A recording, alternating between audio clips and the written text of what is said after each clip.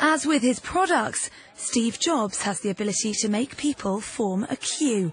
Hundreds of fans of the late Apple co-founder waited outside a Shanghai bookstore to get their hands on a copy of his official biography, which went on sale on Monday.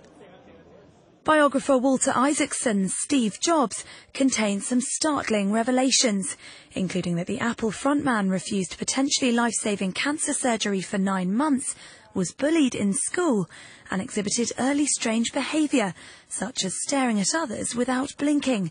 It's these kind of details that Jobs fans said they were eager to discover. We hope to know from this book what he was strong at, as well as what kinds of weaknesses he had as a person.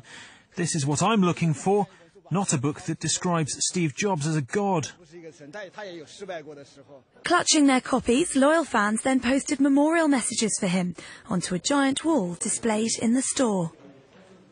The book was originally meant for release in November, but has been pushed forward in the wake of Steve Jobs' death on October the 5th. It just all works.